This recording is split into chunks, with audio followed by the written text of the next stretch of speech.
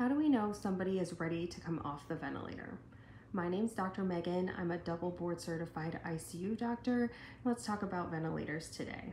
So when somebody's ready to come off the vent, which is a type of life support, we first make sure that the reason why they were placed on the ventilator in the first place is either improved or resolved.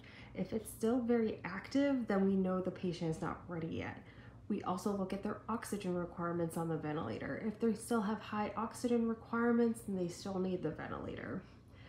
We make sure the patient can wake up, follow simple commands such as squeezing hands, giving a thumbs up, wiggling their toes, or at least be at the baseline neurological status.